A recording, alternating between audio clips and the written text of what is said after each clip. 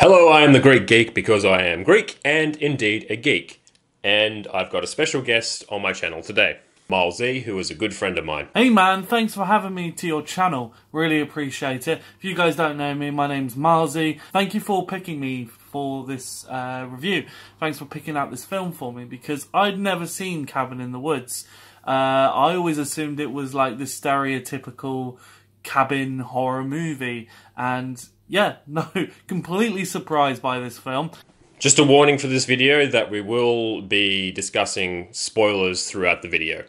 In an underground facility, a group of scientists, I'm going to say, are watching a group of college kids take a trip to a cabin in the woods. The scientists in the facility manipulate what happens in the cabin so that the college students are slowly killed off one by one and are sacrificed by these monsters that are set loose on them and are sacrificed to the old gods. Yes, that does sound like a very weird plot. You have a pretty big cast of characters and actors in this movie. Not a lot of them very well known, with the exception of one. Like Chris Hemsworth, one of my favourite actors within the MCU. So yeah, in this film, if you're interested, it's got Chris Hemsworth, as MileZee said, Kristen Connolly, Anna Hutchinson, Fran Kranz, I think I'm saying that right, Jesse Williams, Richard Jenkins, Bradley Whitford, and Sigourney Weaver at the end. Also having Sigourney Weaver in the film, I'm a massive fan of her and Alien and even Avatar. You know, a lot of people don't like Avatar. I loved Avatar. I particularly loved her performance in Avatar. And then there's Ghostbusters as well, another one of my favourite movies of all time. So to have Sigourney Weaver pop up at the end, that was incredible. And actually the first time I recognised her voice early on in the movie, and I didn't recognise who it was. It was eating away. And when you see her appear at the end of the film, it's like, holy shit. Like, I didn't even recognise her voice in the movie, so good job, dude, on recognising her voice. You must really be a really big fan. I did have a bit of a problem with Chris Hemsworth's accent towards the start of the film. For those of you that don't know, for some reason, he is Australian and does have an Australian accent. But I didn't feel he really did a really good job with his American accent towards the start, and it kind of took me out of the film a little bit. I do realise that trying to change accents and do that consistently and act at the same time is really hard. So I'm not saying it's that bad. I'm just saying it just took me out of the film a little bit. And the dialogue, you can tell, is really well crafted because of Joss Whedon as a writer. He's a fantastic writer.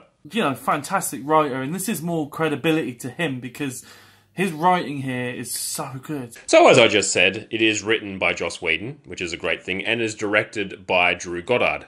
And it's also written by him too, so you can't give Joss Whedon all the credit for the writing. Joss Whedon has always been really good at writing believable and likable characters and just making you care about them. So you probably know like some of his work, like he's written and directed Firefly, Serenity, The Avengers, and also episodes on TV shows such as Buffy the Vampire Slayer and Angel. This movie has two tones. It has comedy and horror.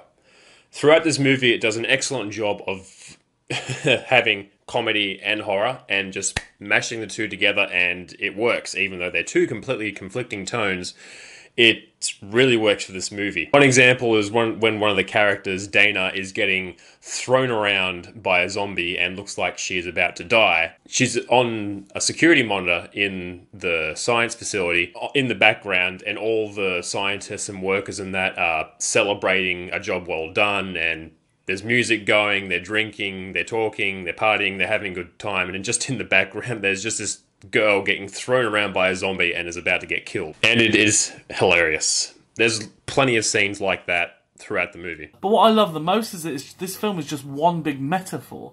The angry gods are us. The people in the science lab are the movie makers, you know. I think the leader's even called the director.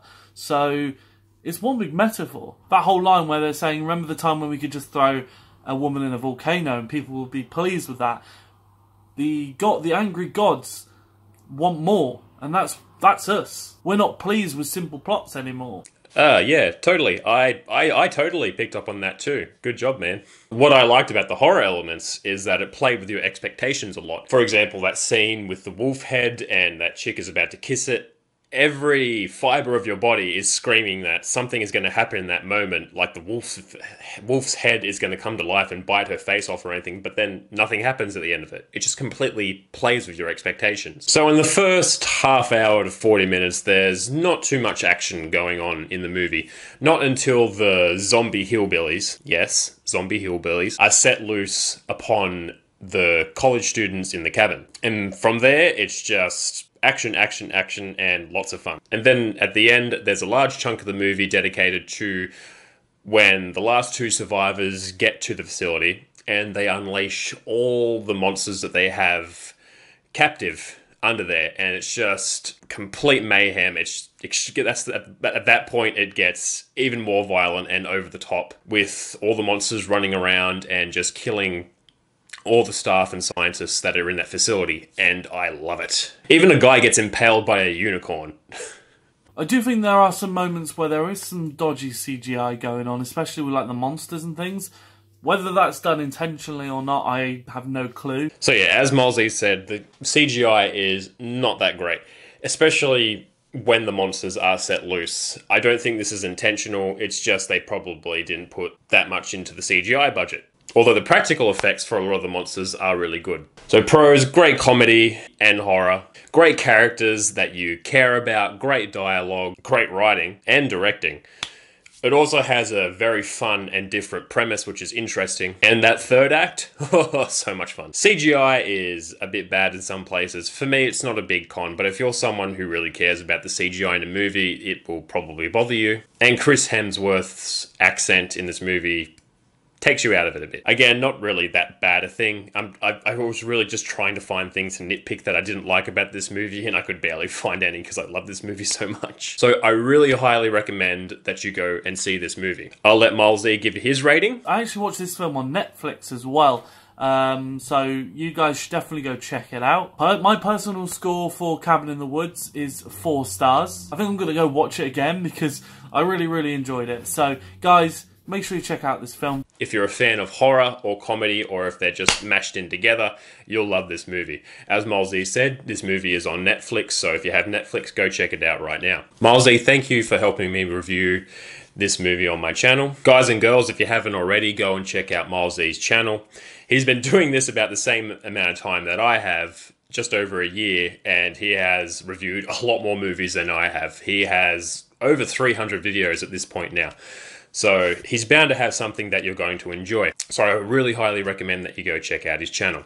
Also, just letting you know as well, we've also done another collaboration a bit earlier this week on A Nightmare on Elm Street. I'll leave a link for that in the description as well if you want to go check that out on MileZee's channel. Thanks again, buddy. I really appreciate it again. As always, thank you very much for watching, everyone, and I'll catch you next time. Thank you so much for watching my video. If you haven't already, please consider liking and subscribing. You can find me on social media. There's links to my videos down below. As always, thank you for watching.